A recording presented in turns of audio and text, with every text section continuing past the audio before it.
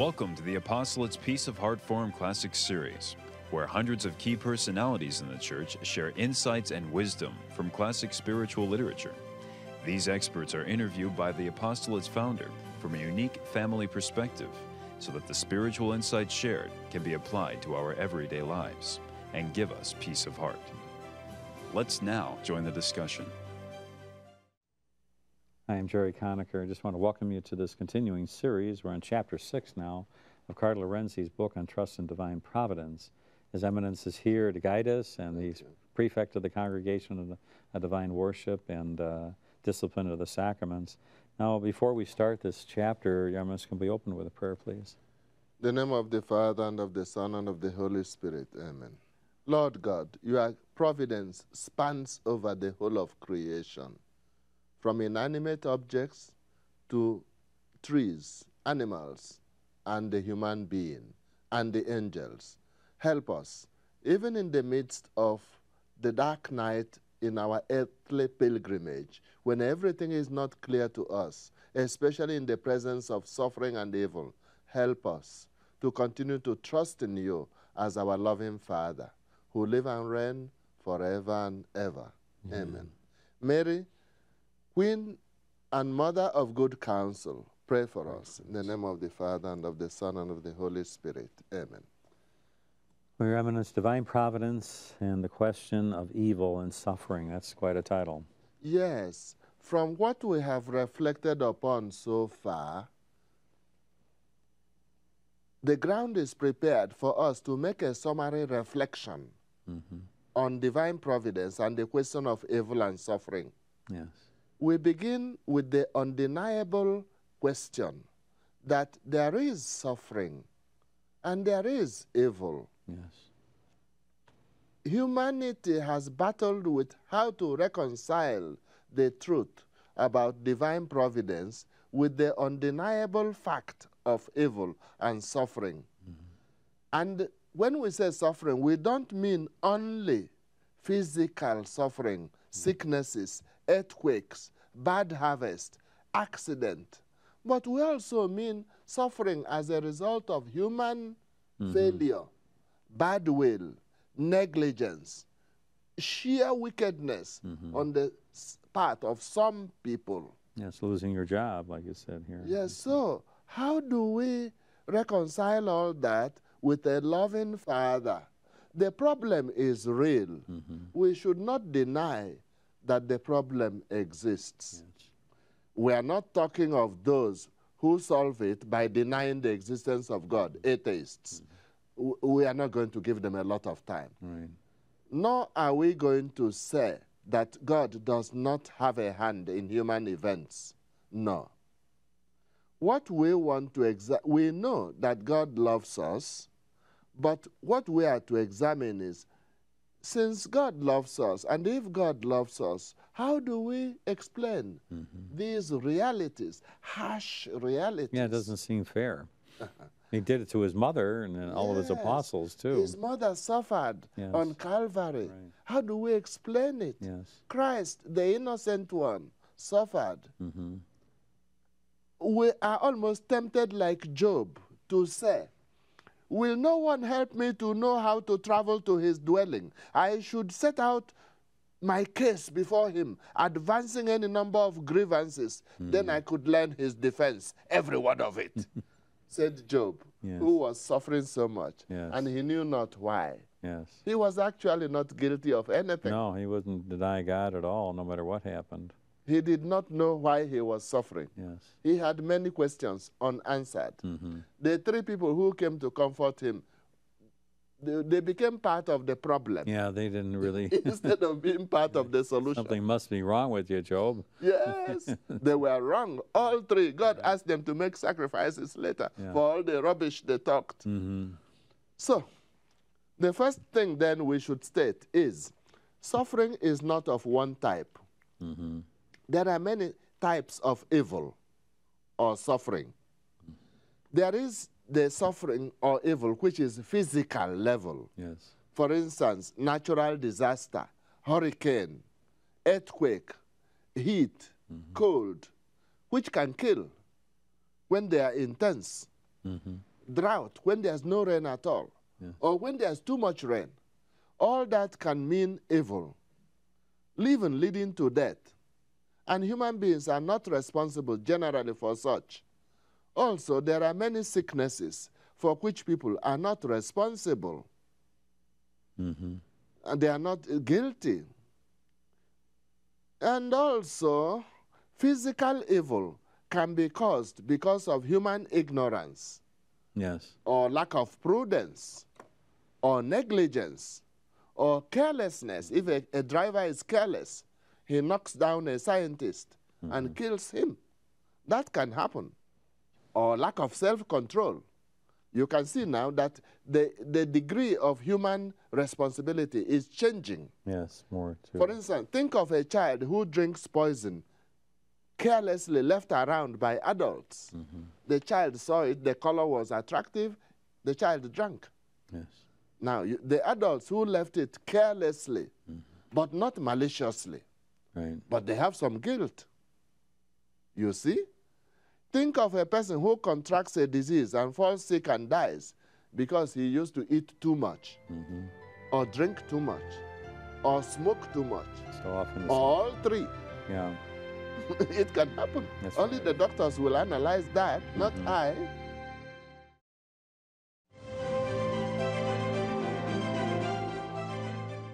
There is another grade of evil which we call in theology moral evil. That means sin. Yes. It is an exercise of human will against the law of God. It is always an evil of a spiritual nature. For example, idolatry, those who idol creatures. Blasphemy, those who speak evil of God or the saints. Hatred of parents, that's not a good act. Ingratitude, that can be very painful. False accusation, that can land a person in prison. Murder, terrorism, such as those of September 11, adultery, fornication, theft, lies, oppression of the poor, repression of people because they are weak, they have nobody to defend them. These are sins. They cause a lot of suffering. Suffering is engendered by in man by the experience of these multiple forms of evil. I'm suffering too, because sins of omission are just as bad as sins of commission. They can be. Because we should do certain things to prevent things from happening. It's our responsibility. And somehow we say, oh, I didn't do anything. Well, that's the problem. You didn't do anything. Yeah. And we should have. If you are parents, you didn't do anything to protect your children. If you are in the public authority, civil authority, government, there are certain things you didn't do, and because of that, people suffer. Even some people die. That can happen. Suffering is painful generally. It generally generates pain, especially when there is no guilt. Man is almost impelled to ask those difficult and tormenting questions, sometimes dramatic questions, which we have mentioned above. Sometimes man complains. Sometimes he challenges. At other times, he just cries. He just laments. He just wants to know why. How is that? To be reconciled with a caring God. So, some of the answers we can give. The scripture, as we read already, helps us to find some of the answers. Against wisdom, evil cannot prevail. Strongly, she reaches from one end of the world to the other, governs the whole world for its good. So scripture tells us that all things will be well at the end. That's one comfort. Also, that God did not make death, and he takes no pleasure in destroying what he has made. And some of the things we suffer are our own fault, but not all of them, as we mentioned already. Then, God's final purpose will be found in the cross and the resurrection, which brings salvation, contrary to appearances that Christ was defeated on Good Friday. Just wait until 2 days after. That was mind-boggling, because it looked like he was a total failure, absolute failure in his whole life. And at that very moment is when he crushed the head of Satan. Exactly. And opened up the gates of heaven. Then, physical evil and the order of the cosmos, the world, we should also not forget that aspect. Right. We are not the directors of the world. God has made material things, and there is a type of interdependence between them. For example, one animal eats another animal in order to be alive. Yeah, that's the chain, the food chain. As for death, we don't like to die. But now, suppose nobody died, no man died, no dog died, no goat died. Every one of us lived on and on and on, 100 years, 200 years, 300 years. Now to get crowded. Would you like to be the director of the world then? You see, God has his purposes. Yeah. Suppose no tree ever fell, no tree ever got old, no house ever began to leak. So you see, God has a purpose beyond what we may immediately understand. That's right. That's right. Then, what of moral evil and sin? Do you want God to remove our freedom, which he gave us, so that we are no longer able to commit sin? And that by the same breath, we will no longer be able to do his will freely? So we will no longer be able to go to heaven freely? Yeah. We will now be pulled into heaven by force. Is that what you prefer, to be a better world order? You see? God's providence is really above all. But we don't blame God for sin. As the book of Sirach says, page 52, do not say the Lord was responsible for my sinning. He himself made human beings in the beginning and then left them free to make their own decisions. If you choose, you will keep the commandments and so be faithful to his will. A human being has life and death before him. Whichever he prefers will be given him. You love me, keep my commandments, our Lord tells us. Yes. That's the first But thing. evil will not have the last word. Although God permits sin, he can draw good out of it. Yes. Thus, Judas Iscariot betrayed Jesus.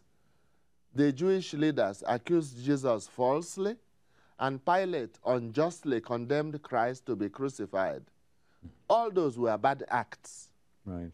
But from all that and suffering of the cross, God gives us reconciliation, salvation, and new life. And you actually draw closer to him than before the sin, Yes. if we're really repentant. Yes. So that's the good that he draws from all of that. As for physical evil, many saints have suffered much in life. People who have suffered much often become great saints. God can send suffering to the just man to prove his love and fidelity, as in the case of Job. Also, Tobit, who became blind and poor, although innocent, and yet he did not revolt against God's will. He proved his love for God. Right. And God extolled and rewarded him at the end. God never sends any suffering which is beyond our strength. When suffering knocks at our door, we need patience and resignation after we have taken the ordinary means to remove the suffering. If we are sick, we see a doctor. Right. But when we have seen all the doctors, if the sickness persists, we should be able to pray, Lord, let your will be done, not mine. That's what happened to Gwen. Like our Lord, like St. Teresa of Lisieux, so the great saints. Yes. So you have experience also in the case of your own marriage partner. Yes. Physical evil can be a punishment for actual sin and a disciplinary medicine. Some people who have committed sin and got sick, they know, or just got locked up in prison. Yes. I do not say that all the people in prison are guilty, but some are, and they know it. It can become a medicine if the person will take it well.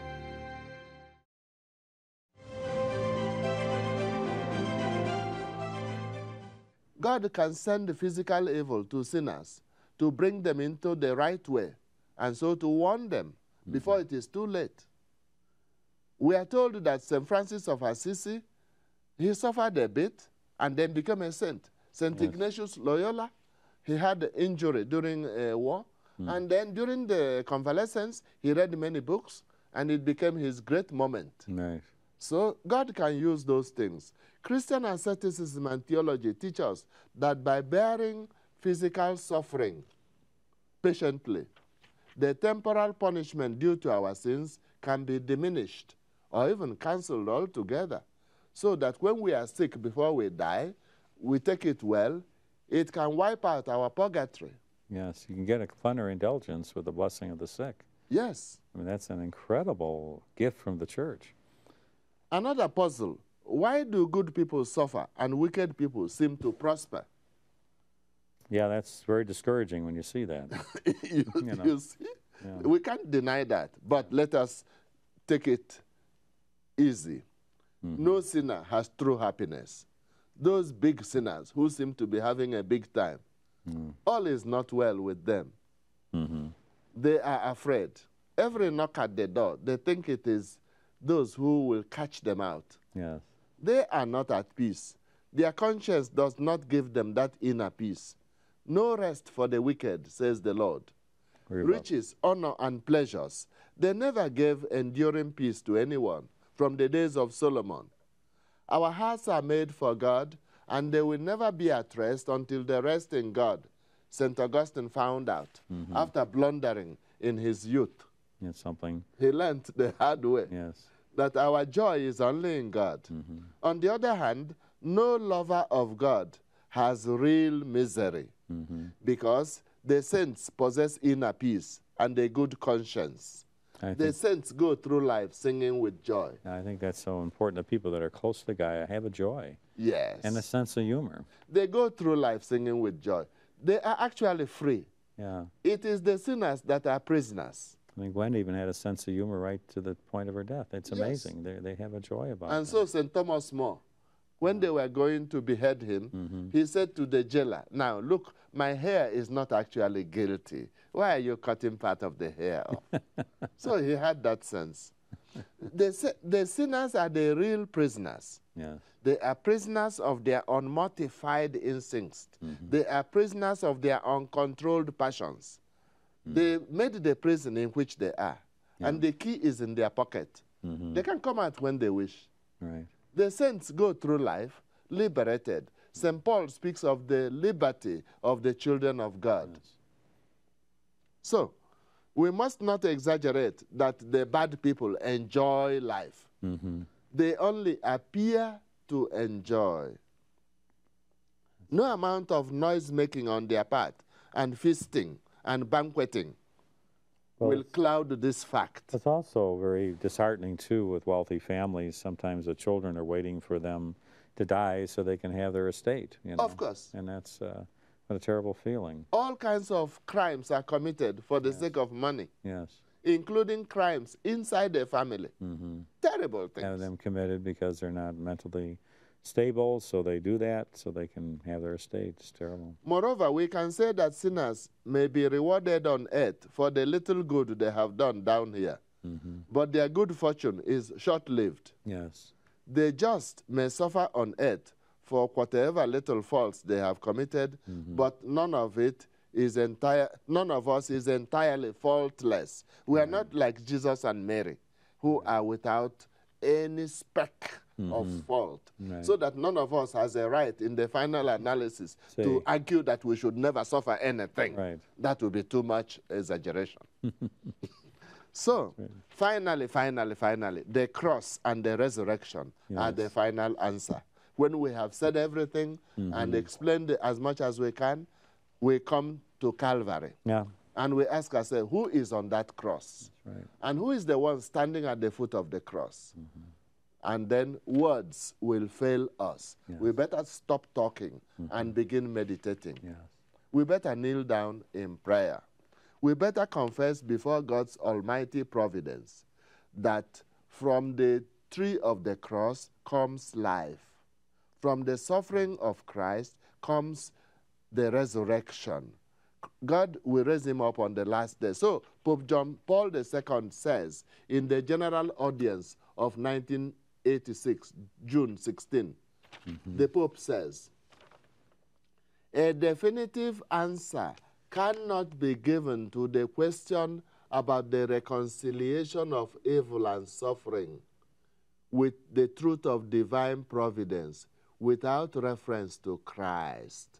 Christ and the cross explain the whole thing. And then words must cease. Yes. And prayer, meditation and prayer must begin.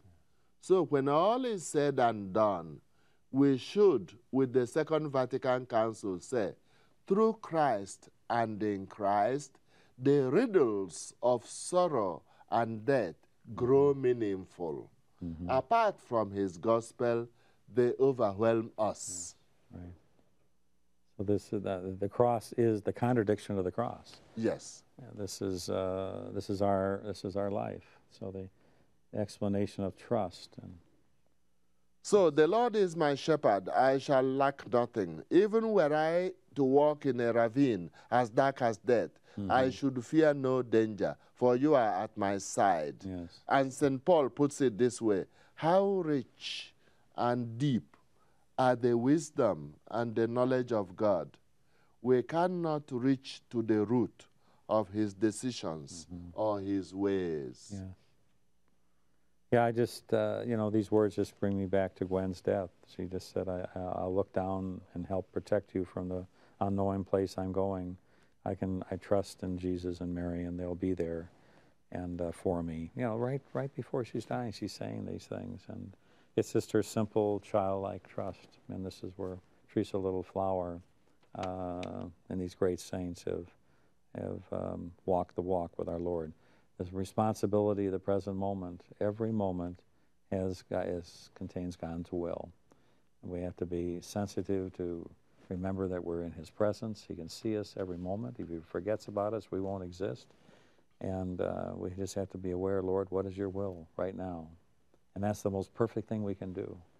And if we pause and just ask God sincerely, we'll know what to do. The responsibility will be obvious to us. And we'll do, and we'll be united with God. So call us today at the number on the screen.